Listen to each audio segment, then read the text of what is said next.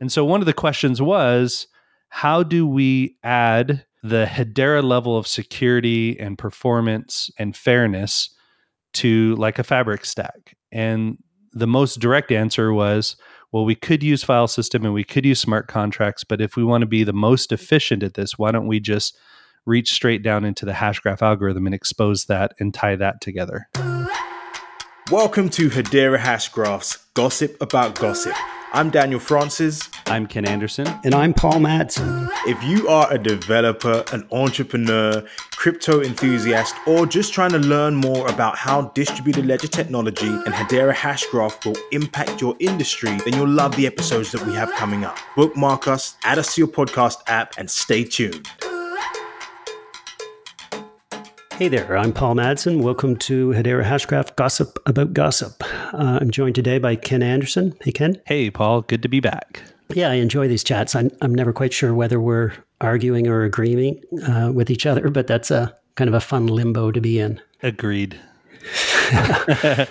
So I have two goals. I want to talk about the new consensus service offering that we recently announced. And I also want to use, at some point during our conversation, in a justifiable manner, this sound effect, which this recording app gives us.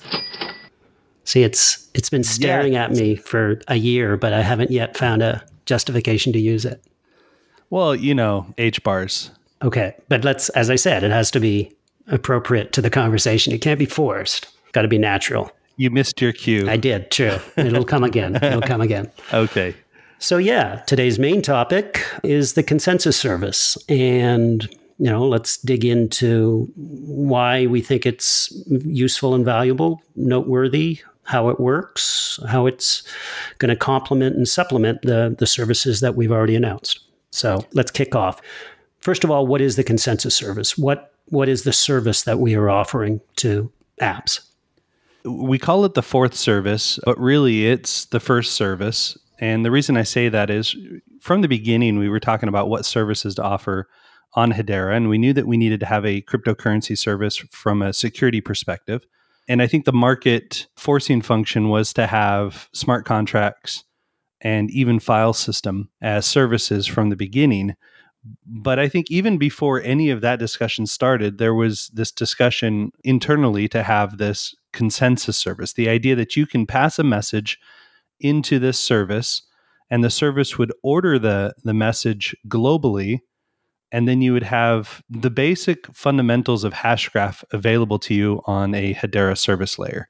In other words, when we talk about Hashgraph, what are we coming to consensus about?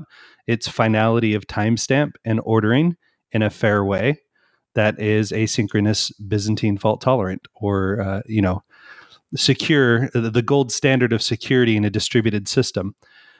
But ultimately, we're looking for those timestamps and that ordering. And I think there were a few projects and workshops and use cases we were working on that really became forcing functions for us to accelerate or move forward the Hedera Consensus Service, when maybe originally we thought we could probably postpone it until a later point.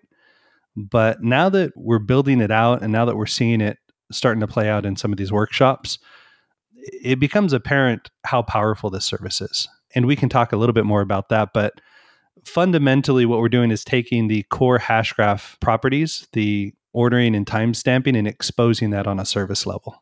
So the workshops and use case discussions that you identified, was it the case that those use cases couldn't be addressed by the services we already had, the crypto smart contract and file? Well, they could, but there were a lot of inefficiencies. And I'll give you an example. So we had engaged the Hyperledger Fabric community, and we're looking at, okay, how do we take the consensus layer, which in Fabric, if you're familiar with that, they've got what's called an orderer layer. So you've got this orderer that sits at the bottom of the stack, and you pass transactions into it. It orders those transactions, and then chain code runs against it in the top part of the stack. And so we could have applied file system or smart contracts to replace the order, but then we lose huge amounts of efficiency because smart contracts require a certain amount of compute, and there's some additional logic that needs to be programmed in. And file system requires us to think from the perspective of files. And so we have to write files and read certain things. And it wasn't as efficient as, say, maybe just reaching right down into the guts of Hedera, which is the Hashgraph consensus layer, which gives you that ordering that the orderer is trying to accomplish.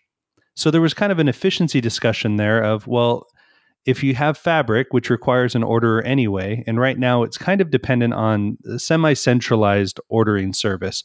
You can use Kafka or you can use PBFT as part of Fabric to get that ordering service, but you lose things like fairness, security, performance. There's lots of things that you lose when you adopt those types of applications. Now, to be clear, Kafka is probably one of the more performant solutions, but you lose the fairness and security component of it in a distributed network. And so one of the questions was, how do we add the Hedera level of security and performance and fairness to like a Fabric stack? And the most direct answer was, well, we could use file system and we could use smart contracts, but if we want to be the most efficient at this, why don't we just reach straight down into the Hashgraph algorithm and expose that and tie that together? So you've said security. Can you be more specific about what aspect of security that, a Hyperledger deployment hooking into Hedera for consensus, timestamp, and ordering? What security are we providing there? Yeah, so it kind of ties in with fairness a bit. We'll say that security on a relatively large public network, we're talking about the ABFT property, the asynchronous Byzantine fault tolerance property of Hashgraph. The idea that there is a 2/3 requirement to come to consensus, and we're fault tolerant against up to 1/3 of the network, either being faulty or malicious. And so that's what I mean by security, is you kind of get this resilience and protection or fault tolerance against up to 1/3 of the network having failures or being malicious. And technically, the larger, more distributed network you have, you get more security because it is larger and distributed and it is harder to manipulate. And so what we're basically saying is you can have a relatively small Fabric private network that leverages the benefit of a larger, more secure network by using a consensus service or an ordering service in the way that we've applied it for Fabric. So we get to take all of the properties of the larger, more secure ABFT network of Hedera and applying that to even smaller private and permissioned networks of Fabric. So a key criteria for many of those Fabric deployments is just confidentiality of business data, right? And that's why they shy away from a public ledger like Hedera and choose to go Hyperledger and comparable.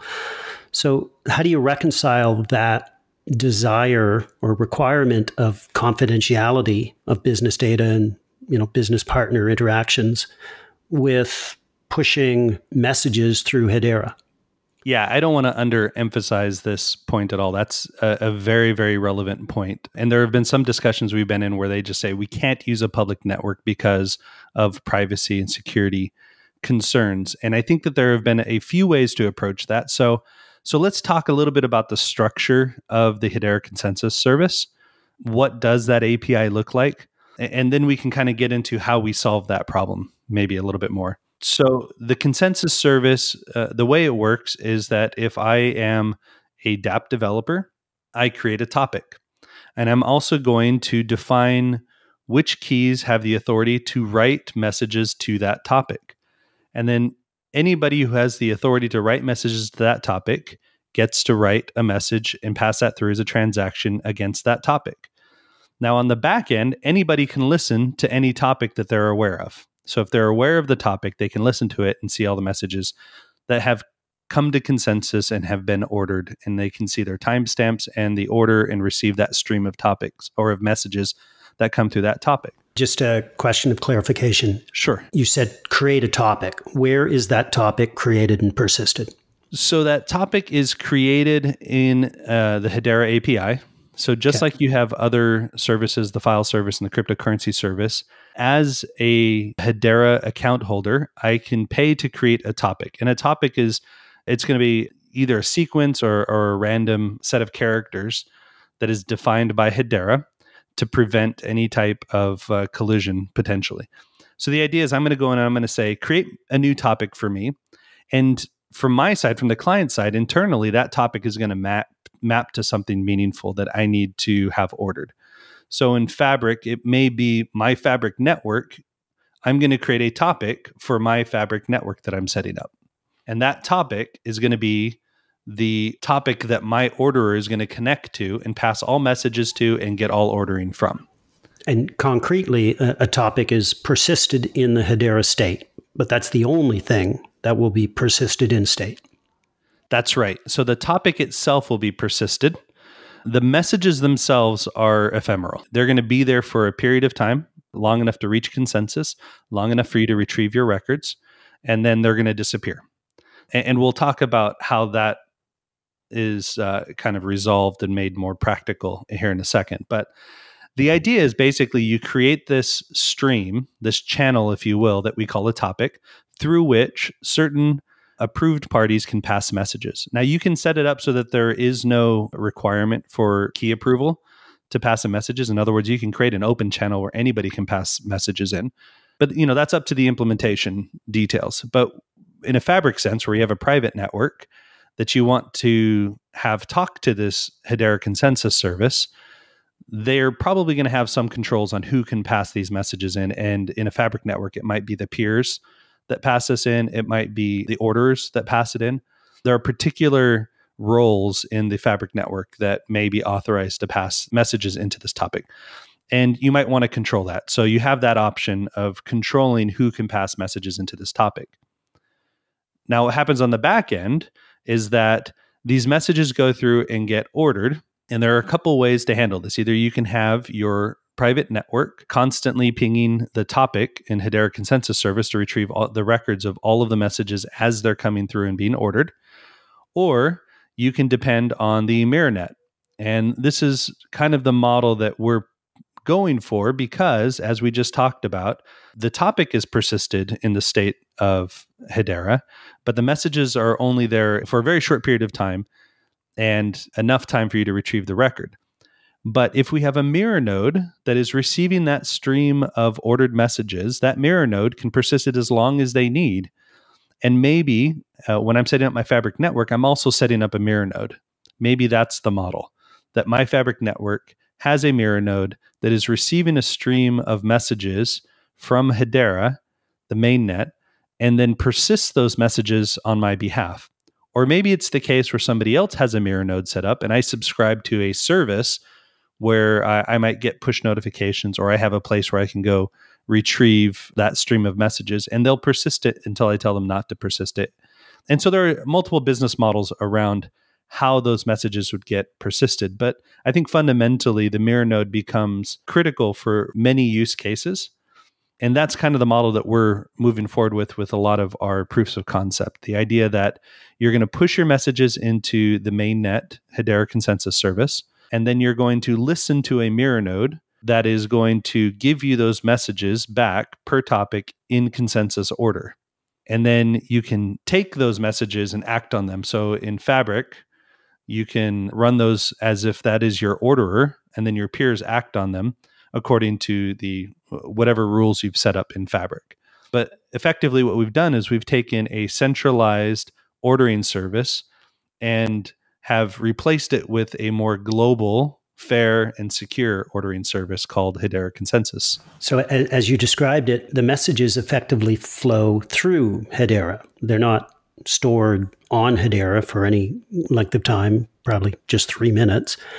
And they come out the other side fairly time-stamped and ordered. And then Hedera is done with them effectively. Well, the broader Hedera is not. The mirror nets take over likely and make those ordered messages available to interested parties. That's right. Yeah, we can think of it as the messages flow through Hedera, get ordered, and then they're gone. And whoever's hosting that mirror node is going to be who's going to be responsible for making that available to the application layer. Now, again, the application layer may host its own mirror node. So in a Fabric private network, they may have their own mirror node, in which case we can truly say that the messages flow through Hedera and then right back to the client or back to the application layer. Right. And the flow through, quote unquote, highlights the efficiencies you indicated earlier, because no compute happens on chain other than minimal effort to timestamp and order, just the normal consensus process, and no files are persisted. So we don't have the rent burden and cost associated with default file storage. That's right. And keep in mind, I mean, this consensus is already happening. So all that we're doing is it's the equivalent of looking at the cryptocurrency service and using just the message field. So if you were to send a zero value cryptocurrency transaction or a transfer transaction with a message. Sorry, Ken, I missed that. What did you say? What value? A zero value cryptocurrency. Thank you. Thank you, Ken. Organically, right? Yes, natural. So it's like sending a zero value cryptocurrency transaction with something in the message field. This is something we talked about last year when I gave my talk about the power of the memo field at Hedera 18. The idea that you can use the memo field plus the mirror net and potentially with state proofs to facilitate other more efficient business processes without depending on smart contracts or file system. The reason why we talked about it in that sense was that was the most efficient way to do what we were trying to accomplish. Cryptocurrency is the most efficient of the services on Hedera because it doesn't depend on the file system and it doesn't depend on smart contract layer. So the VM of processing some Solidity contract code. So there aren't those dependencies. It's a first-class citizen and it's baked in and you got to do it anyway. It's the most efficient. Well, this is even more efficient because not only do we not have to deal with file system and smart contract VM layers, we also don't have to deal so much with the cryptocurrency layers. There's a lot of stuff that happens on the cryptocurrency side, like pre-checks on balances and stuff like that, that may not be as necessary for the Hedera Consensus Service. Now, obviously, you got to pay for that service. So to be clear, there are some things going on the cryptocurrency layer to facilitate that, but it's not directly related to the cryptocurrency service. It's basically streamlining that, taking that memo field and creating a service around that memo field. Right. No disrespect to your Hedera 18 session, but the memo field was kind of a kludge, right? And this normalizes and refines that model. So can we tie back to the Hyperledger integration question? Specifically, how do we maintain appropriate confidentiality of these messages as they flow through Hedera? Yeah, that's right. So now that we kind of understand the structure of the consensus service, so the idea that it is an API in Hedera that you create topics and submit messages through, and those topics may be controlled or publicly and uncontrolled. And then that flows through Hedera Consensus Service to a mirror node that an app listens to. We kind of understand the flow of the messages. The question now is, okay, great. The whole world can now see this flow of messages. We have a few options for privacy. And the reason why I bring this up is because these are practical options that have come up during our workshop discussions. One of them is, well, let's not send the whole message. Let's just send a hash of the message. And so if there's some business logic that we have to act on locally, then maybe it's sufficient that we send a hash of that data that is going to act as input into that logic to the Hedera Consensus Service. It gets ordered, and then I know what order to act on that data. Now, there are some challenges with that approach, and I'll tell you one of the challenges is, how do we know that everybody has the underlying data on which the hash was created? And that becomes another level of complexity. How do we propagate the underlying data on which the hashes are being ordered? That's one question, and that's a challenge that has yet to be solved. Probably the more direct and more brute force way to do this, while also ensuring that everybody appropriately has the underlying data, is to encrypt the data end to end. In other words, we're using Hedera strictly for the timestamping and ordering function, and the input into Hedera is encrypted and the output has to be decrypted. So this means that there's going to be some key management and key coordination. Either it's asymmetric keys or symmetric keys with some type of handshaking and negotiation going on. But fundamentally what we're saying is, yeah, you're going to use the Hedera Consensus Service to order every message, but every message is going to be encrypted, and we effectively become a channel for messages to pass through or for data to pass through, in which that data or those messages are timestamped and ordered. Now you can have really, truly decentralized applications, because if we know that all of the applications are running the same logic and they're all getting the same input, we know that they're all going to have the same output. And that's kind of just deterministic model. And maybe you have different types of messages. Maybe you have messages that pass the logic that's going to be run, so that every client now can be sure they've got the same logic because that logic has been passed through HCS. And then the inputs are also passed through HCS. So not only do we know what order the inputs are coming in, but we know what order of logic versions come before which inputs or come after which inputs. So we know that everybody's getting the exact same output. And so that's kind of the idea here. If I can build a mobile app or a server-side app that is not a smart contract living on the DLT, if I can just build a server-side or a mobile app, and its whole job is to encrypt my inputs, pass it through HCS, the Hedera Consensus Service, and then process all of the inputs from all of the players in the order that they have reached consensus in through the Hedera Consensus Service, I know that every app is going to be in sync with what their output is. So if you're thinking about a game, for example, when you and I start up a game, we pass around kind of a handshaking transaction through this encrypted messaging channel and just say, okay, we all agree that this is the game we're going to play. Here are the rules, here's the logic, and we all agree on what that's going to be. And that might be a checksum, or it might actually be the logic itself, or it might be a config file or something to that effect. But fundamentally, we're saying that we agree on what logic we're going to run, what processes we're going to run. And then we play our game, which is just a series of actions, of events, that is just data that gets encrypted and passed into this ordering service. And then all of us are listening for the result. And then we take that result and process it locally.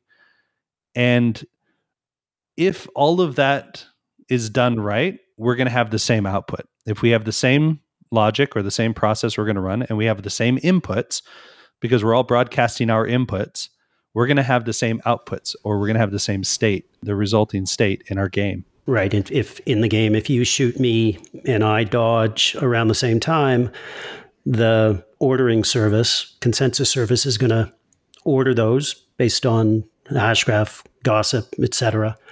And everybody is going to agree that I lived because I dodged first. That's right. And what we're doing here is we're pushing the processing to the edge. So we're basically saying, let's not run the logic on the ledger, but we can use ordered messages. And here's why Hedera is so ideal for this. Number one, it's really fast. Number two, it's final. And that's really important. The finality is really important. If it's fast and final, then we can act on it in a very quick way, and it becomes viable for lots of business processes. One of the reasons why it's so hard to do the same model with maybe traditional blockchain is the finality component, is that things can change in some period of time. And it becomes very difficult to make final decisions on a business side if we don't have finality of logic and finality of inputs, which is part of the reason why they run smart contracts on the ledger, because they actually are going to run every scenario, every potential scenario gets run, and whichever one gets confirmed is the block that is the most confirmed, is the logic that is going to become the rule or the king, the winner of that logic race. In our case, because we have that finality, we know that everybody's going to have the same output relatively quickly. There's no waiting for confirmations. There's no need to run that logic on the ledger. We can run that all locally. Now, to be fair, we still need to check in every once in a while. We need to check in to make sure we're all still running the same logic. We might even want to periodically check in and make sure that we're all still getting the same output, just to make sure that something's not going amiss somewhere. But that's a periodic thing, and that's just a health check. But the way that the Hedera Consensus Service works, there are very easy ways to discover whether or not we're missing particular important messages. For example, not only are we getting the messages from the topic, but those messages also have corresponding sequence numbers. So we know when we've missed a message in the sequence. It also has a running hash. so we can replay messages and figure out not only what was missing, but what might have been tampered with. And periodically, we're taking those running hashes and generating state proofs. So now we have the Hedera network itself attesting or notarizing, if you will, the periodic running hashes, and we can do replays against that as well to prove that this hasn't been tampered with. So there's a bunch of things that Hedera Consensus Service is providing from the get-go that make it relatively trivial for us to be sure that we're all getting the same inputs and that we're not missing anything. Very cool. So, Ken, you've been talking to customers and council members about HCS. What's the reaction been? Overwhelmingly positive. It's interesting because when you sit in a room, some of them are enterprise and some of them are startups, but you sit in rooms with these really smart engineers who are trying to really figure out the value of blockchain or distributed ledgers in their business.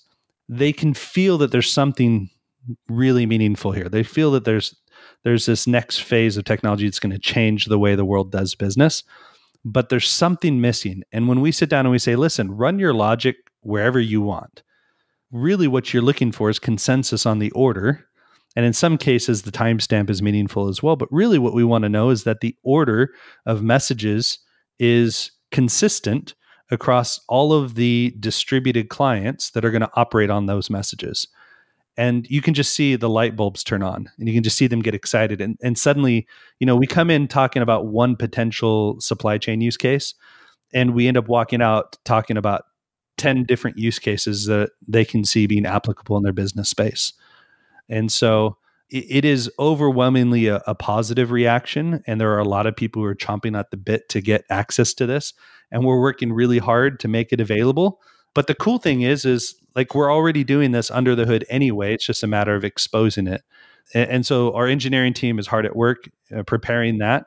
But we recently did a joint white paper with one of our friends and partners over at IBM. And Lehman did a joint webinar about the Hedera Consensus Service.